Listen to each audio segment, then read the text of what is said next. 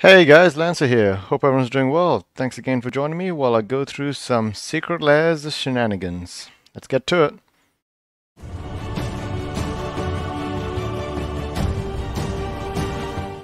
So, I did a box opening before in the past, at some point, which was to open up the Extra Life Secret Lairs. I was okay at that time because I was excited to open up the box. I'll link the video below. It was fun to open it up, it felt pretty crisp. But the problem is, I didn't ask for Pringles. And yet, at the same time, after paying $60 Australian, that would have been an extra 20-30% on top of that, not including shipping.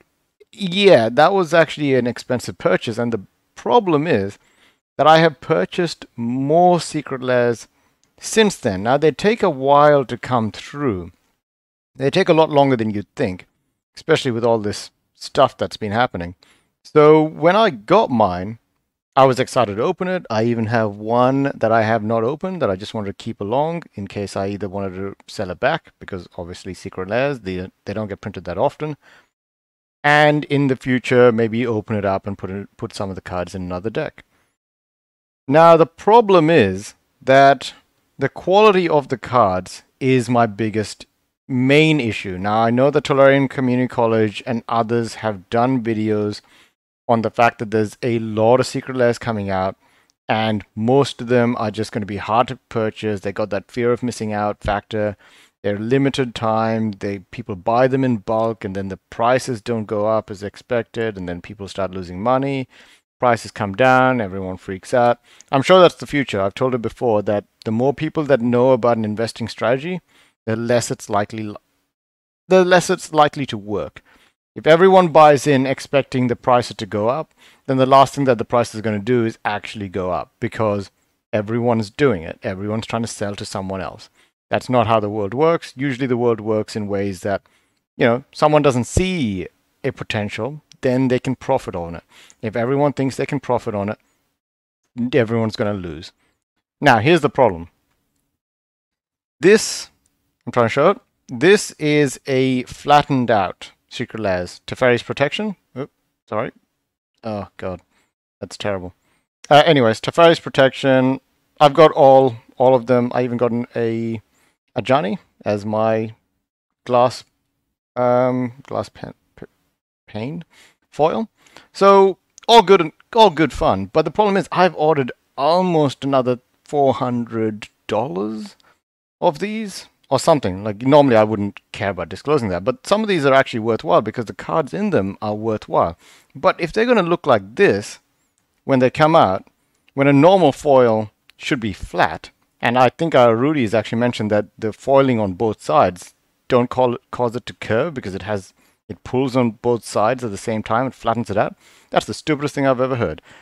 They need to figure out what is going on with these cards and why they keep curling like this, because when you're paying actual money, you work for the money, and you expect something that's actually going to be good quality. Some of these can be put into modern deck. I got Collected Company right here. Yeah, that's a modern playable card. And, if it looks like this, there's a chance that it might not be allowed in a modern deck because it's going to stand out from the rest of your deck.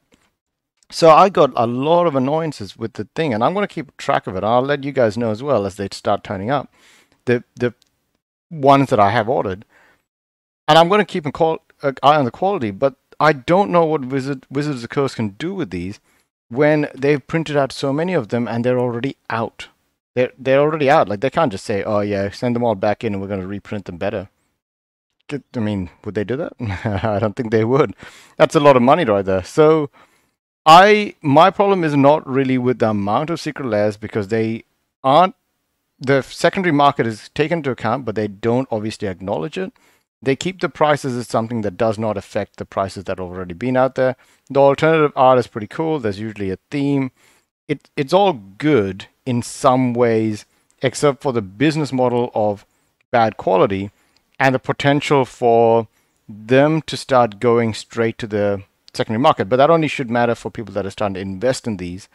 And we already have figured out that investing in things that Wizards of the Coast can reprint is really hard to predict and hard to figure out. And a lot of people are really 50-50. Even in my comment section, people are not up for investing because they want more people to play the games. Totally understand that. That's the reason why I mostly buy one of each card, because then I can figure out what commander decks I want to put it in, what else I want to do it. It's only when you start buying 4 of each and they're very popular cards and you want to play it because you want to get into a certain standard like meta or modern or, you know, these kinds of things where you're like, if I get this card, it's worked for the last 10 years and yeah, it hasn't been reprinted, but it's an expensive card. And then a year down the line, it gets reprinted and you may feel like you bought at the wrong time. And it sucks for a new player to have that feeling, because I had that feeling at some point where sorry, it started to ramble on about another topic, but you know, the reprints themselves are one of those things where you might feel bad if you're a new player buying at the top because you're really into the game, but at some point you're just going to get over that fact. My bigger problem is the fact that if future cards that come out of Wizards of the Coast is going to have the same quality, my last Secret Lairs might have just been purchased. So when I got these in, I have not made any more purchase of Secret Lairs, and you know, I'm going to keep my eyes open to see if other people notice the quality issues. Of course they notice it. Look at these things. You had to flatten them out with a book and then they still curl up.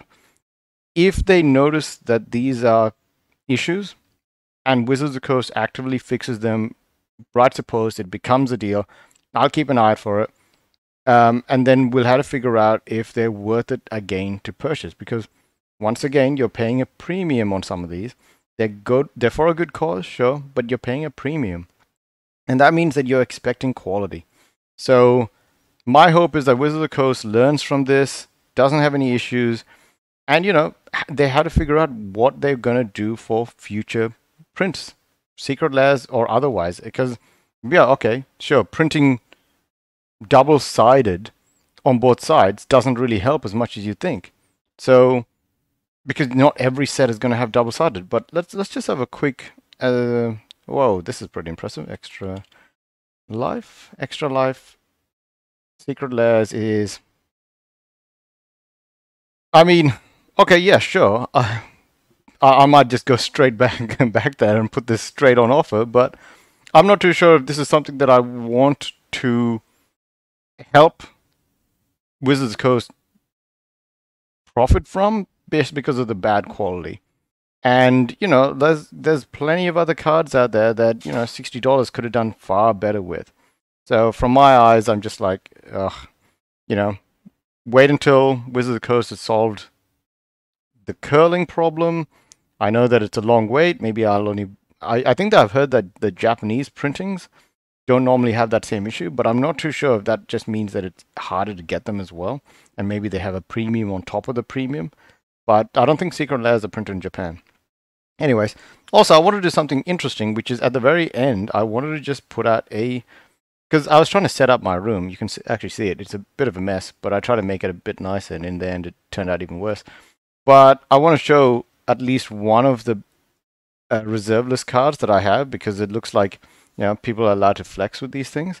So I'm going to start with just the crappiest one that I have. Actually, you know what? If it's the crappiest, then I'm going to just go with this. So I have Temporal Aperture. Yeah, that's right. It is 2 colorless. I'll actually get to this in the review at some point, I assume. But it's more expensive now than when I got it, obviously.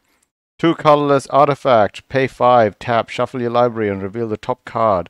Until end of your turn, as long as that card remains on the top of your library, you may play that card as though it were in your hand without paying its casting cost. Better ones a while back, but I never fully went into the reserve list and figured out what was in there. So that's why I made the series in the first place. It's kind of something for me, and glad that you guys like it as well. Please like and subscribe. I know I didn't say that at the start. Maybe I did, but I don't remember anymore. Please like and subscribe. It really helps grow the channel, and I'll see you guys next time. Have a good one.